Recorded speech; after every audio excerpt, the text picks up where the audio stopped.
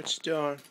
Well, I'm carving out a receiving void in this post for this hinge plate and this hinge post. The hinge post will go in this trough, and the plate will go in this shallow void here. Right. I've got one here. I've got one up here.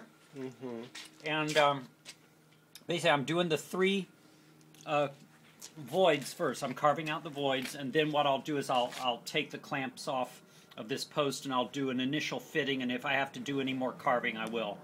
But mostly it goes like this, and here, I'll just...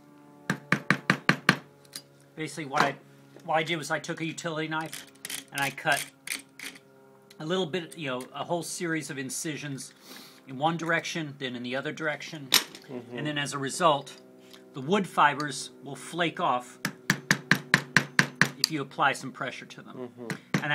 And basically that's how we carve out a void for the hinge plate and the hinge post. Okay. Thank you, Eddie. Okay.